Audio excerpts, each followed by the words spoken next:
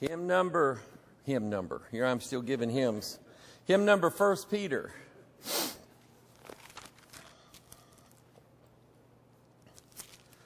Yeah, it's good to see folks coming back. We'll have some more coming in over the next couple days. Roy, there's a family that called me the other day, and I'm not 100% positive. They're supposed to call me tomorrow and let me know what their status is. But it's a lady that's been following us for a while, and I think she said it was her brother. I may be getting this all wrong, or her son or something like that. But anyway,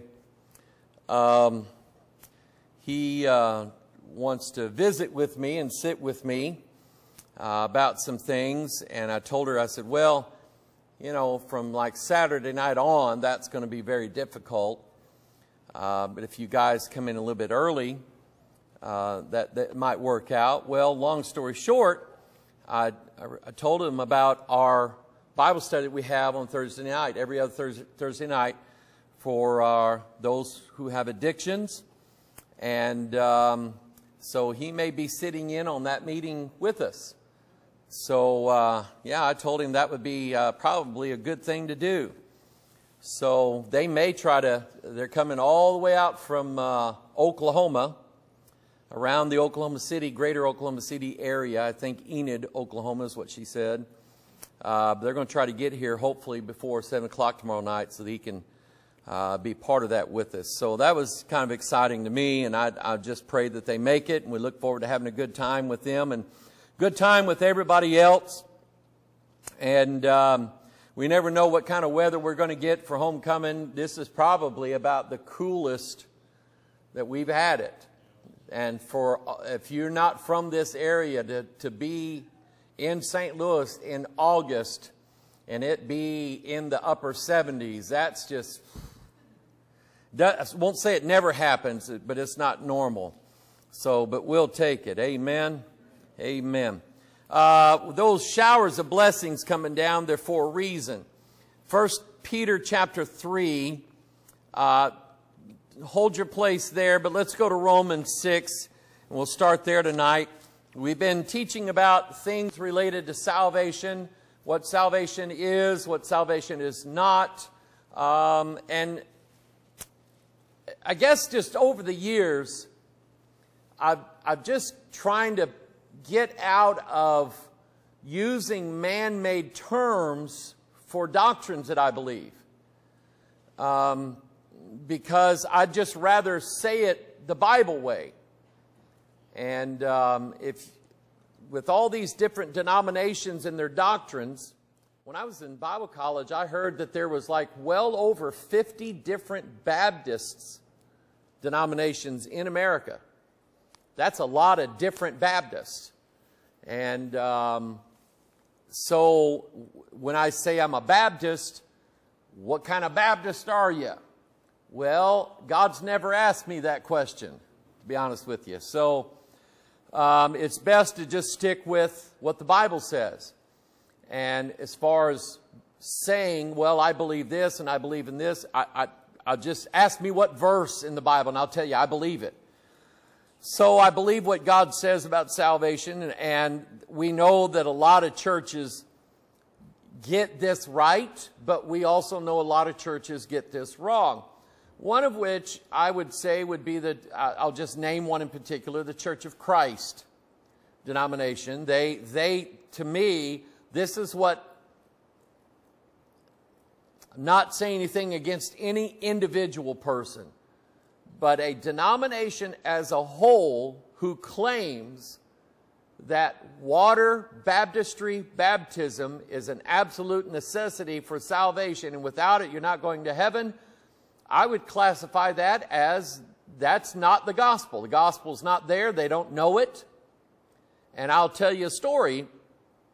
When I was in Bible college, one of my prayer captains, we had usually an upperclassman that was over us in each dorm section.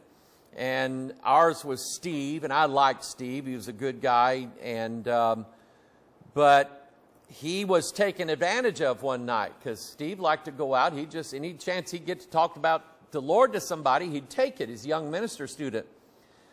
And a man approached him and said, I heard that you're like studying to be a preacher. And he said, I'd like to talk to you about Jesus one night. He said, I'm kind of, interested in maybe coming to your church. Well, you tell me that, I'm going to be there. You name the time and place and I'll be there. Well, when Steve got to where this man was supposed to meet him, his heart sunk immediately. That man was no more interested in the gospel than he was anything. What he was trying to do was infiltrate into Steve's beliefs about the gospel and try to counter-indoctrinate him with Church of Christ doctrine, which is you must be saved by water baptism. I mean, his heart just sunk immediately. This guy set him up under false pretenses.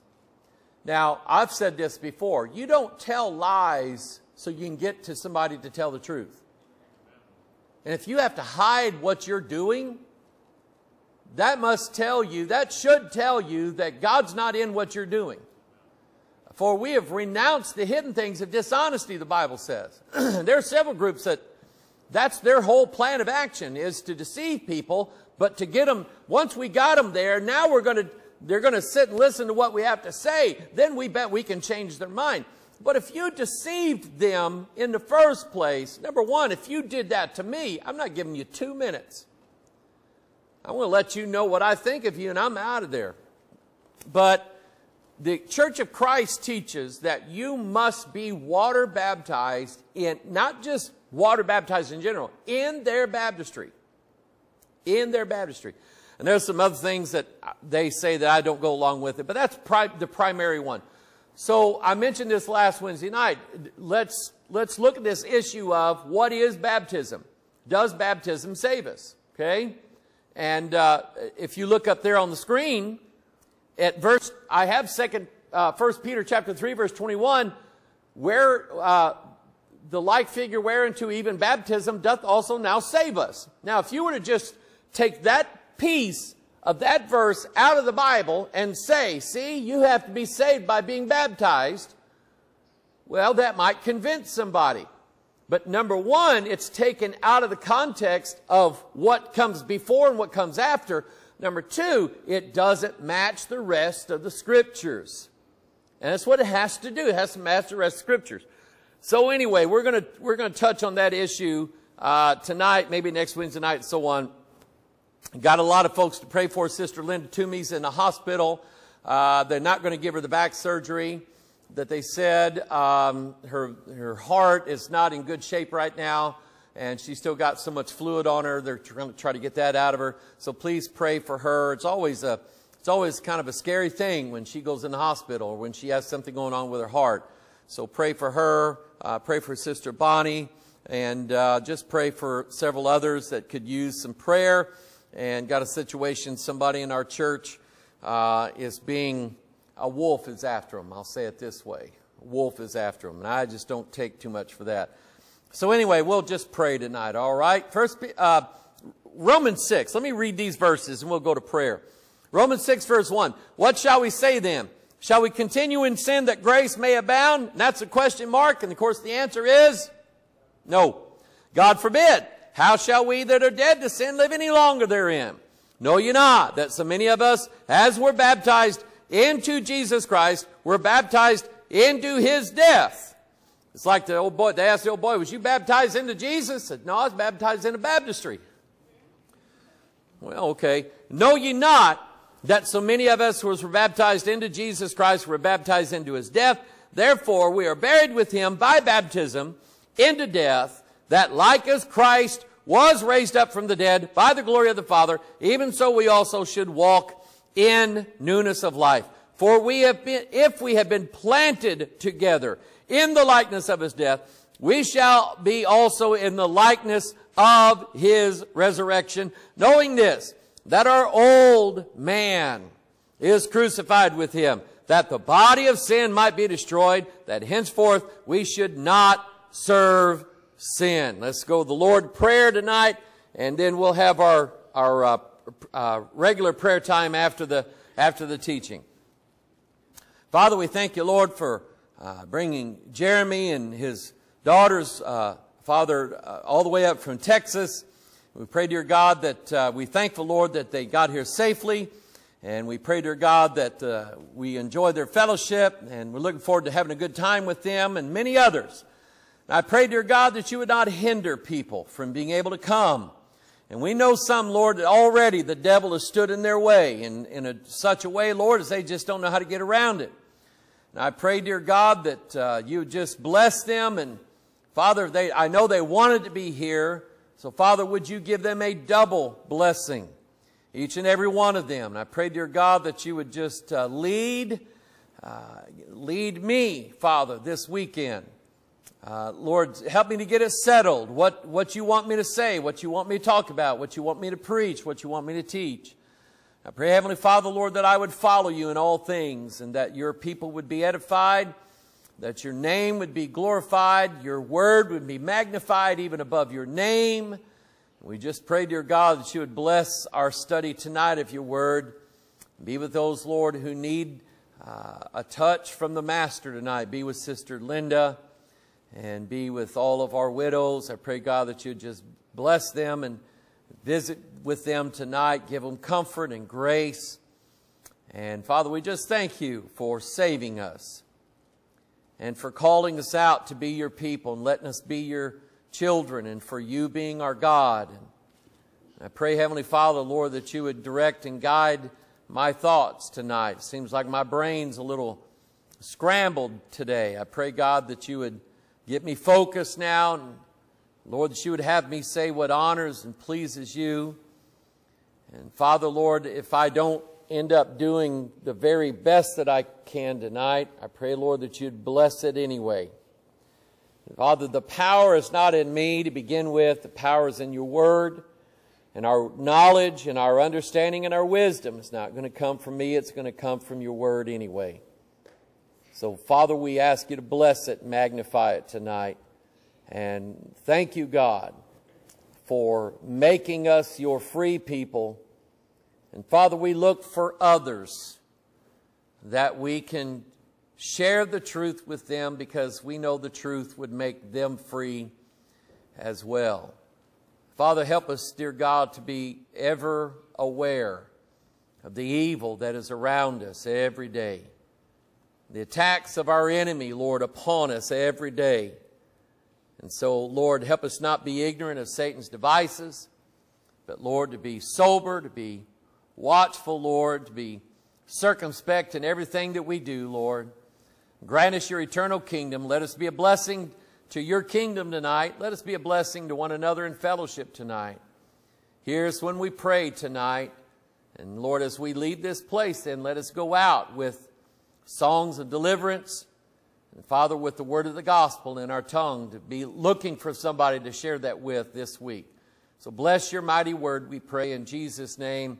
And all of God's people said, amen. I've mentioned this before many times. Romans 6 not only gives us the doctrine of baptism, it gives us the formula for baptism, because we know that there are other churches who do not baptize the way that we Baptists. John was looking me in the eye going, I'm going, what is wrong? I was thinking I still had Butterfinger, and I'm going, I'd eat it.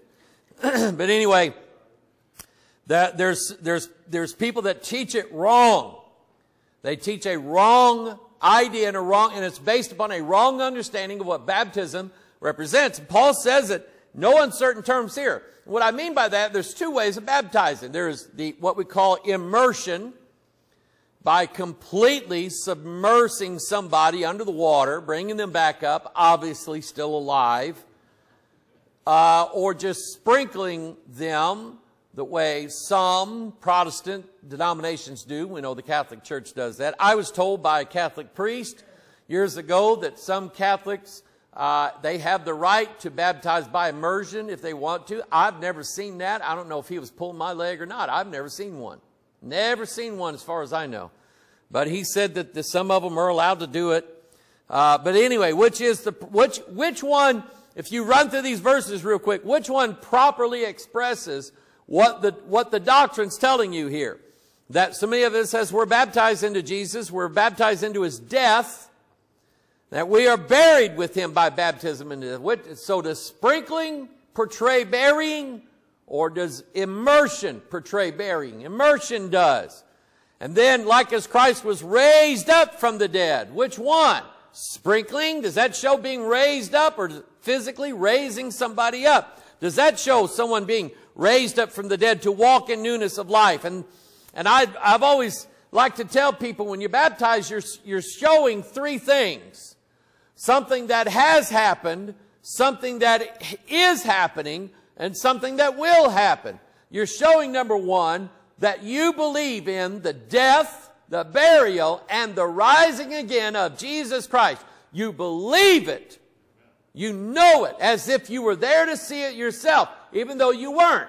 So you just believe then what the Bible tells you about that, and that's to you is evidence enough. Faith is the substance of things hoped for and the evidence of things not seen. So even though I wasn't there, I've read about it. I trust God's Word. So I believe Jesus died, laid in a tomb for 3 days, rose again. So that's showing what has been. It shows what is happening. When a person is baptized, what's happened to them in that situation in life right now is that they have died. The old man's dead. The old man's gone. Amen. The old life, the old ways of living, the old ways of thinking, the old ways of doing, those have died out. And the sins, they're buried, they're covered. We're going to leave them there. And we are going to walk again in a brand new life. If you've ever wanted the opportunity to have a second chance at life, Christianity is the one religion that can actually fulfill that promise. Others make promises of it, don't fulfill it. Christianity fulfills it. Amen? So it shows what has happened, what is happening now, but it shows what's going to happen in the future. What's going to happen in the future is you yourself, you're going to die physically. That old man is going to lay down in a grave. He's not going to get back up again. And you believe that at the last trump, the trump's going to sound, the dead are going to be raised incorruptible, and the rest of us will be changed. And you're going to walk in heaven with Jesus for all of eternity. Somebody say amen. So that's what Romans 6 tells us about it, which is why, number one, sprinkling does not portray that. And it cannot portray that. Okay? I don't know if that comes from some earlier pagan practice that my suspicion is that it probably does. But it's definitely not something that's, number one, directly taught in the Scriptures. Number two, even alluded to in the Scriptures. Not even suggested in that. All right? So now, let's go back to 1 Peter chapter 3, which is what I have on the screen. And so the question is, so does water baptism, the way, let's say, the Church of Christ, and there may be some other groups, well, we know that, let's say the Lutheran denomination, they require for you to become a member of the church, they require a baptism. They require your ability to recite a catechism. I went to high school here in Festus with a young lady that, sweet young lady. We was in drama class together, choir and band together. And real nice young lady, but she was taking her catechism classes at the Lutheran church. And I had a chance, I asked her about that. I said, what is that? Tell me what that is. And, oh, you answer these questions. They show you all these things. They read these things to you, teach them to you, and then you've got to recite this catechism. And if you, I guess, if you say everything correctly, then they go, okay, you're a Christian. Pretty much that. And I went, But anyway, that was their thing. If you were baptized and you could say the catechism correctly, you made what they call a profession of faith through uttering the catechism, then you were then approved by that church for membership, And according to them, membership in that local body was also membership in the body of Christ. And that's not true. You can be a member of every church in this town and die and go to hell. Okay? They can have you on the roll books of churches anywhere, and you'll still die and go to hell. So that baptism in that church doesn't guarantee you salvation either. So here's what Peter was saying. If you look at very carefully what he said. Peter said, and he's talking about the angels that sinned, by which also he went and preached unto spirits in prison. The prison is the pit, lower parts of the earth. What Jesus said, as Jonas was in the whale's belly 3 days and 3 nights, so shall the Son of Man be in the heart of the earth. So Jesus went down there to preach to spirits in prison. Who's he preaching to? He's preaching to all those that died before he died.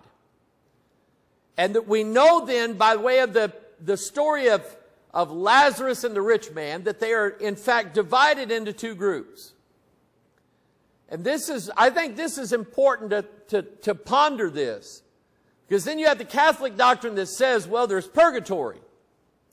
Purgatory, even though you're a good Catholic or you're a good Christian, you still have to pay for part of your sins. Those have to be purged off you in purgatory.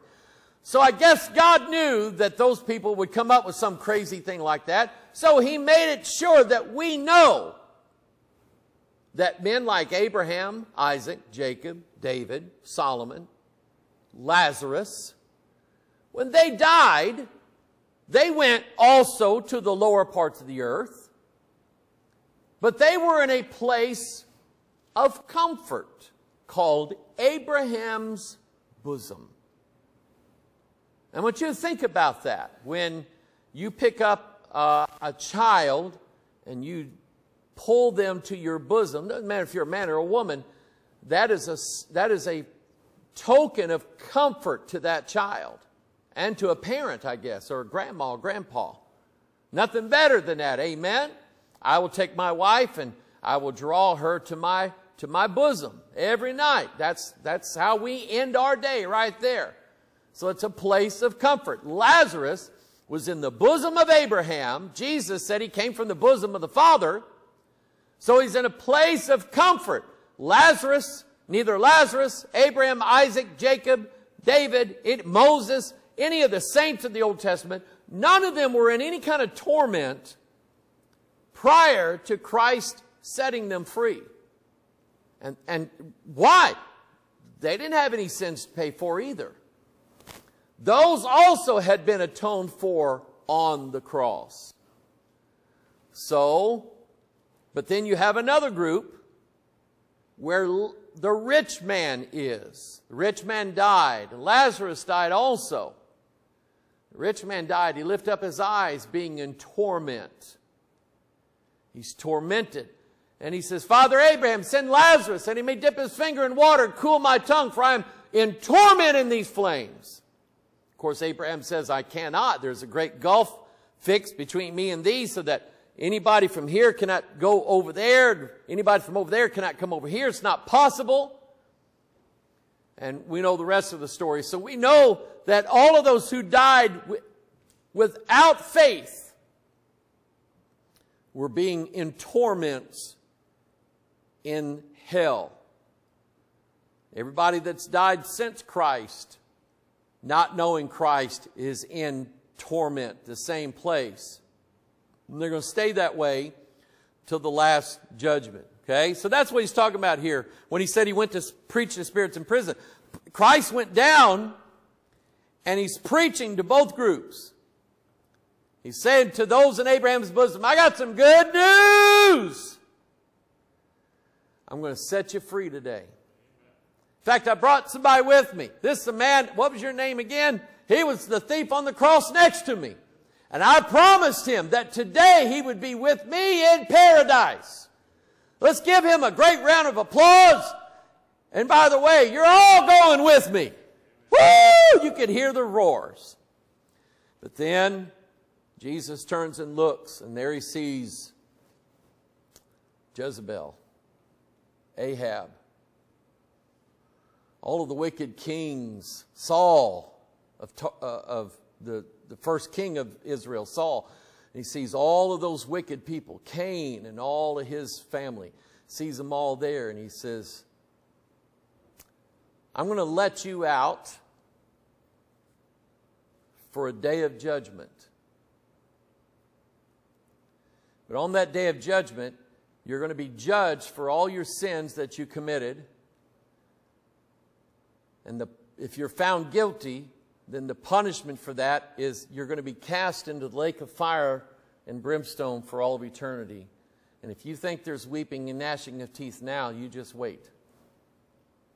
It's going to be worse. Much worse. So that's what he's doing.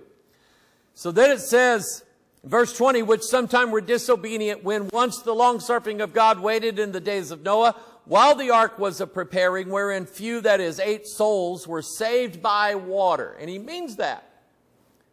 Noah and his family, there was 8, they were saved by the water. The water was condemning the rest of everybody else, condemning the rest of the world, but it was saving Noah. And then he says, verse 21, the like figure. So he's teaching a typology story. He's teaching a foreshadowing. Noah, and that story is a foreshadowing of what is going to happen. The like figure whereunto even baptism doth also now save us. But if we were to just take that part, put it up on a billboard everywhere, we would be deceiving millions of people who saw that billboard into thinking that water baptism will save you. Because if you keep reading, he specifically starts out by saying, not the putting away of the filth of the flesh. Water baptism, it's a washing of the outside. But it can't clean the soul. And the soul is what's been defiled. Water on the outside cannot clean that. In fact, how could you clean your soul? Okay? So, not the putting away the filth of the flesh, but the answer of a good conscience toward God. What can wash your conscience clean? The Word of God. Whereas, yeah, I have knowledge of every wrong thing I've ever done, but I also have a knowledge that tops that knowledge. And that knowledge is I've been forgiven of every wrong thing I've ever done. And I like it that way. The answer of a good... And just going in a baptistry doesn't do that. Because my conscience never got wet. I take a shower every day, believe it or not. And it's never cleaned my conscience one time. And he said, this is all done by the resurrection of Jesus Christ, who's gone into heaven and is on the right hand of God, angels and authorities and powers being made subject unto him. If you turn over 1 Corinthians chapter 10 very quickly, 1 Corinthians chapter 10, we have another picture of this. When Moses was leading the Israelites across the Red Sea, that's still, as far as I'm concerned, I think it was Cecil B. DeMille that made the Ten Commandments movie with Charlton Heston. And the special effects of the Red Sea opening in that movie, to me, that still blows me away as far as even the special effects they can do now with computers and all that. Special effects. That was amazing how they did that. And to me it looks pretty real too. Not bad for the 60s, right? Or maybe it's the 50s, I don't know. But anyway, not bad for that. But that was a baptism they went through. The Israelites going through the water, not over the water. There wasn't a bridge that God built. It was going through it. Paul says, moreover, brethren, I would not that you should be ignorant, how that all our fathers were under the cloud and all passed through the sea, and were all baptized unto Moses in the cloud and in the sea, and did all eat the same spiritual meat, and did all drink the same spiritual drink, for they drank of that spiritual rock that followed them, and that rock was Christ. But with many of them, God was not well pleased. Now here's a perfect example. If you just want an example of whether baptism can really save you or not, here's an example of people who actually went through the Red Sea in what Paul called baptism. But out of all of those people, we know it was over 600,000 people. We know for a fact it was more than that. That crossed through the Red Sea. How many of those people actually went into Canaan land? 2. 2, and then the generation that was born in the 40 years in the wilderness. Those are the only ones that went in. So if water baptism was going to save anybody, surely it would have saved the Jews as they passed through the Red Sea. That's what he said. We're all baptized into Moses in the cloud and in the sea. But water baptism cannot save you, and it did not save any of them. It did, however, save Joshua and Caleb, because the Bible says that they had a different spirit in them than the rest of the Israelites. That tells you that they were spirit baptized, not just water baptized. Did anybody ever play baptism when you was kids out at the swimming hole? Except me. Anybody? Did y'all not do that? That was the funnest thing in the world to do. Me and my sister and whoever we swimming with, let's play baptism.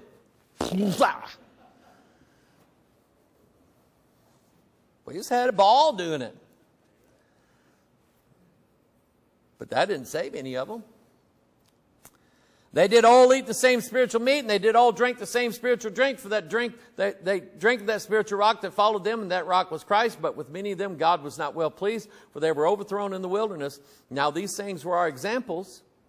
Here again with the example thing, the foreshadowing word, typology word.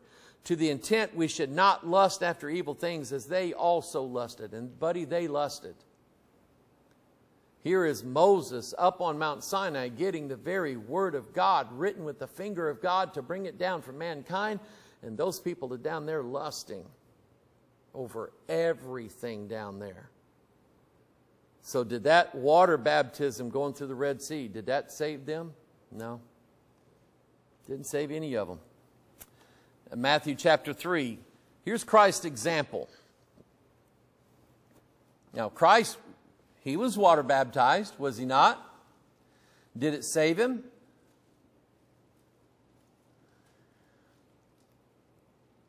He is an example of a person who got baptized that just didn't need to be.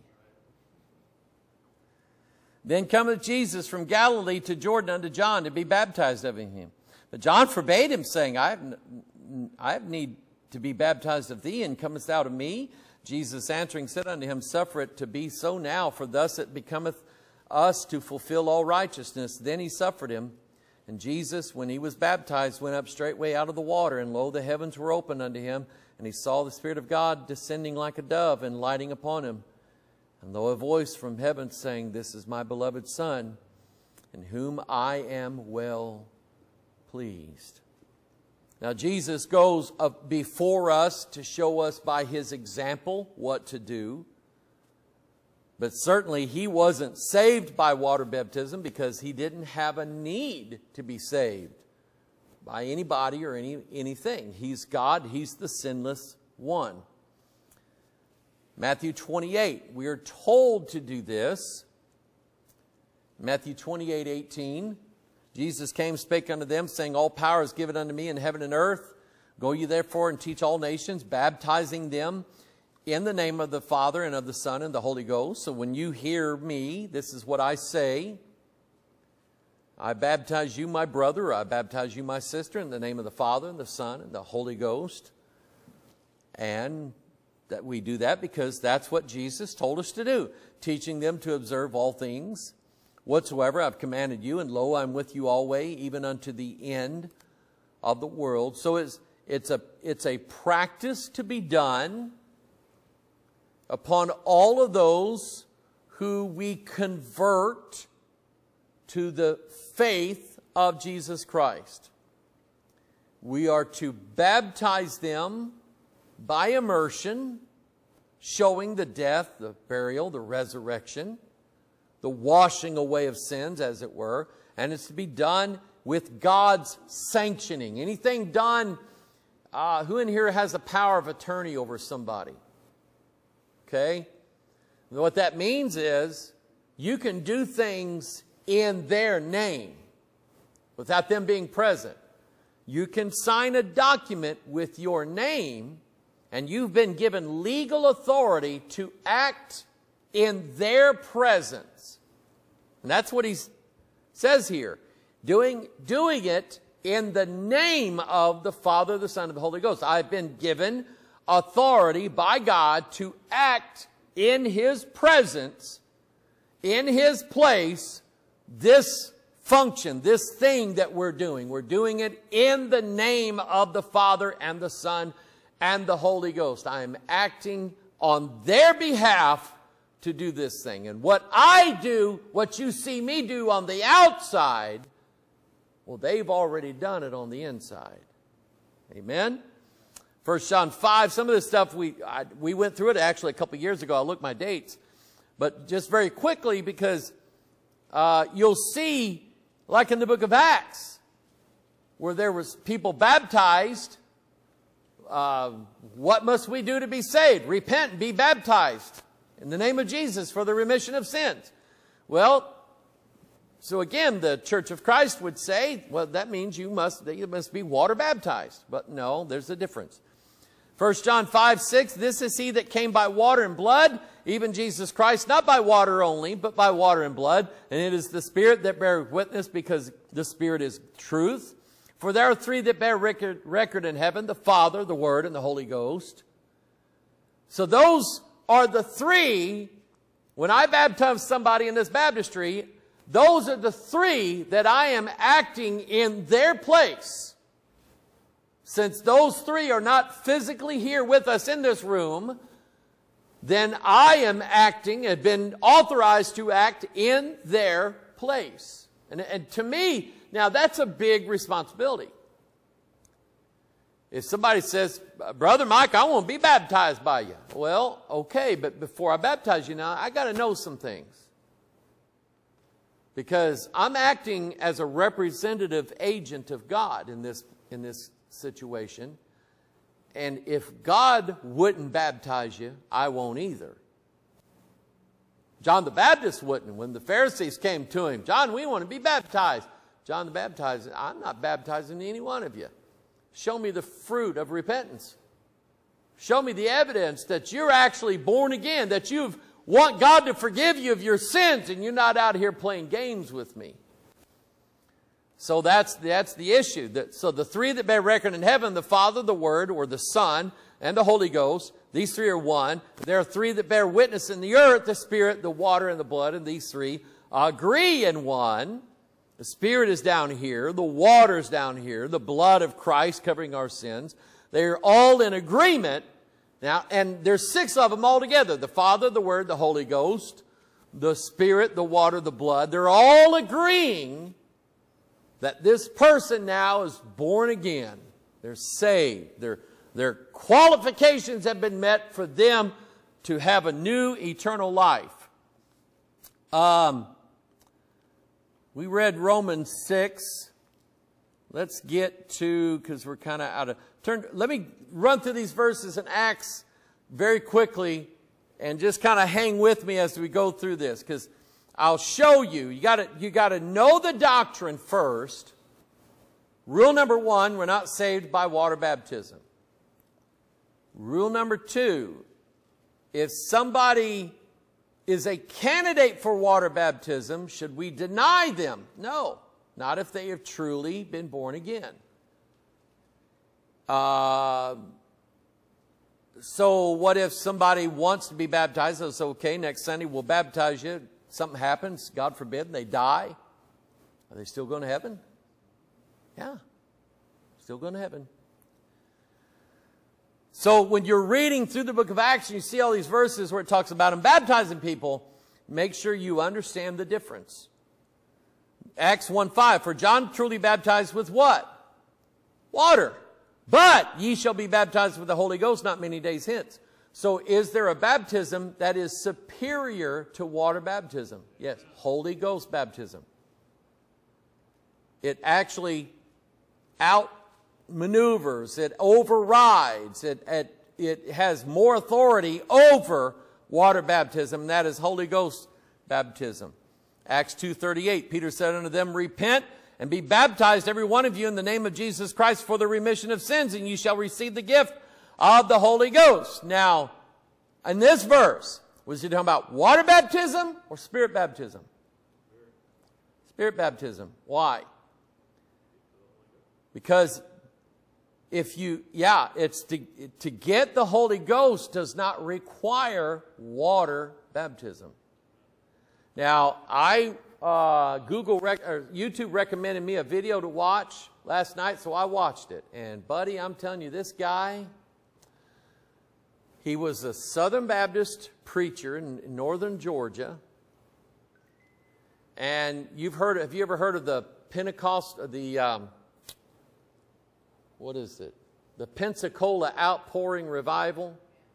Well, he's leading the North Georgia Revival. His church was a Southern Baptist church, him being a Southern Baptist preacher. But one night, God showed him a vision. Now, he didn't read this in the Bible nowhere. But he said, he was looking at his church's baptistry, and he said, I saw, even though there was no water in it, the Holy Ghost had filled it with spirit water.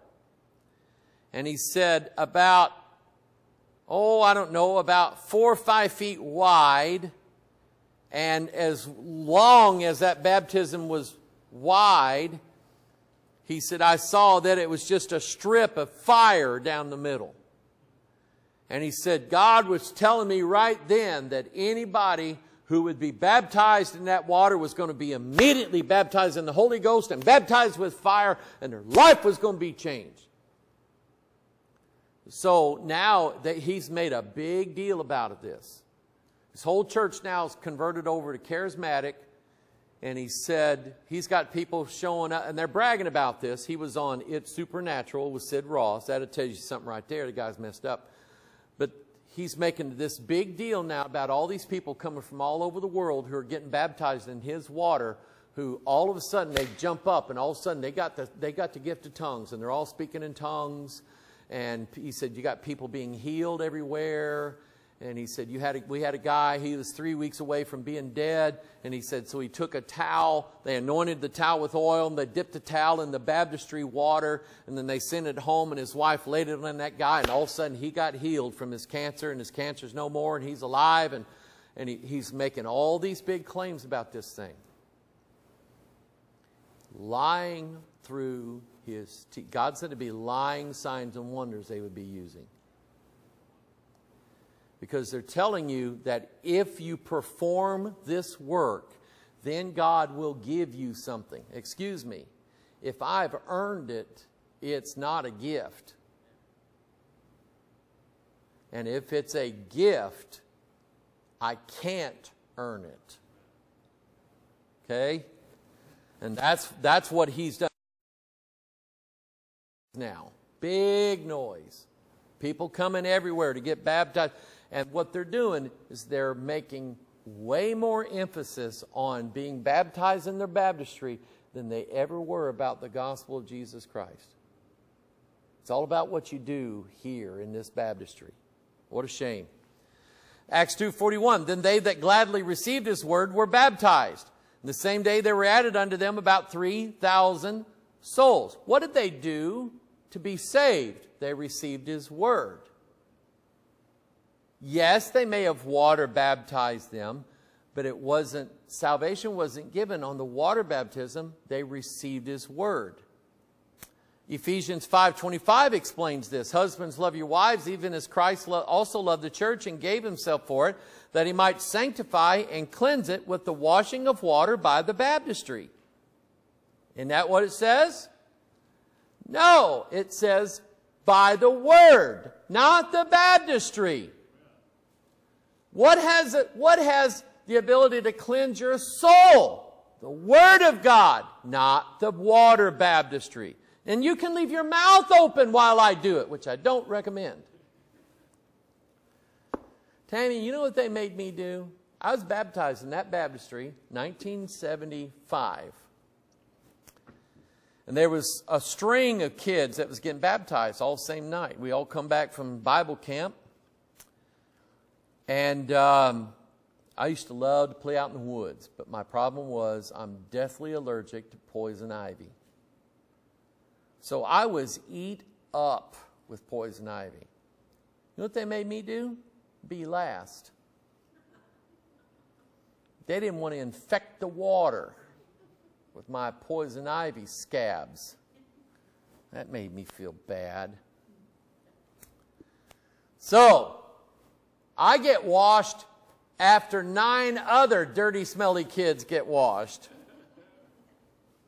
See what I'm getting at? Yeah. Psalm 19, who can understand his errors? Cleanse thou me from secret faults. That's the word that does that.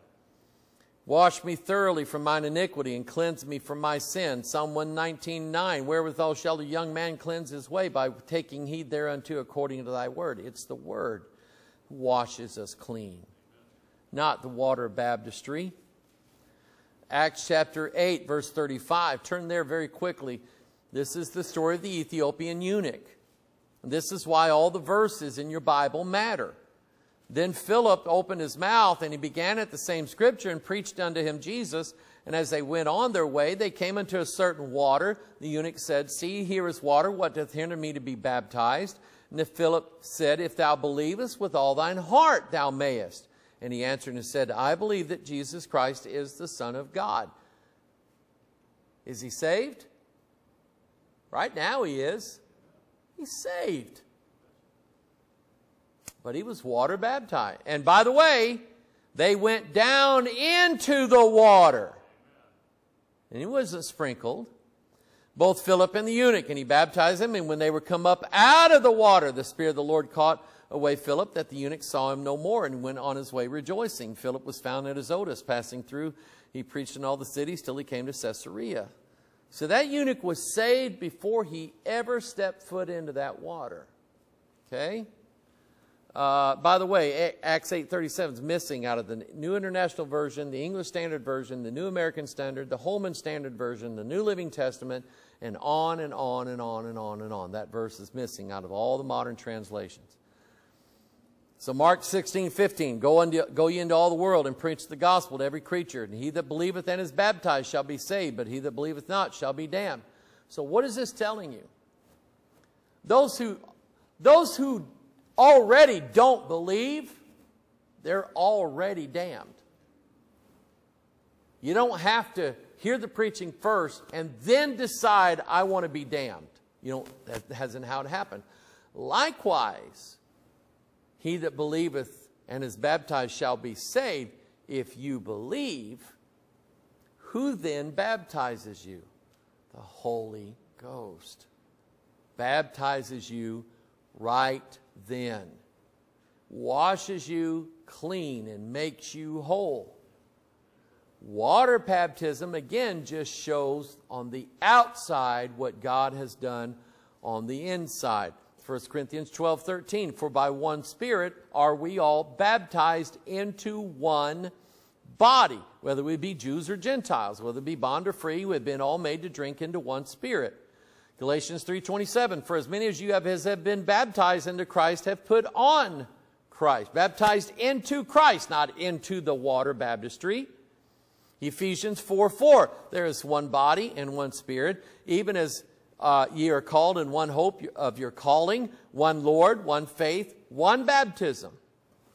One of my old preacher mentors, Brother Stanley Jones, he told me he grew up in the country. And he said different preachers had different ways of baptizing people. And they all thought it was more spiritual than the other. And he said one would take them and go, I baptize you, my brother, in the name of the Father and the Son and the Holy Ghost. And then bring them up. Another one would go, I baptize you, my brother, in the name of the Father and the Son and the Holy Ghost. And then bring you up. So I thank God you have the preacher you have. Amen. Now, are those guys wrong? I wouldn't necessarily say so. A little bit different methodology. Some churches, they don't even have a baptistry. The church I pastored out at Richwoods, Missouri, down there on, it's not 47, Highway H, I guess. For years, they didn't have a baptistry, and they didn't want one. So we went to the Big River. And the latest I ever baptized anybody was in late October. That was a little chilly. And they said, Pastor, quit being a wimp. There's several guys in that church got saved in January. On a Sunday morning and on a Sunday night, they went down to the Big River, broke up all the ice, baptized them fellas. Yeah, it's Minnesota baptism, amen. So you understand now, water baptism, it's understand, have the doctrine right. When you have the doctrine right, when you're reading the verse, then you can discern, is this water baptism or is this Holy Ghost baptism? Okay? Paul met Jesus on the road to Damascus. God had called him. God had saved him right then and there. Okay? But then he had to go finish his trip. When he gets to Damascus, he's water baptized. Okay? And then the scales fall off of his eyes. But he was already saved as of that point. And I guess if you want to look at it technically, God had already saved him from the foundation of the world. Okay? So know your doctrine on baptism. That way when you're reading the scriptures and you look at a story like in Acts, you can see clearly. Paul starts out, I think 1 Corinthians talking about baptism. And Paul said, God didn't send me to baptize. And he said, I didn't baptize any of you except for a couple of guys here at this church. But he said, Apollos has baptized many of you. And he said, so I planted the seed, Apollos watereth, but God bringeth the increase. So Paul did consider it as anything that if you're not water baptized, you're not saved. He didn't consider it that way. He knew when you're saved, the Holy Ghost has already washed you out. Amen.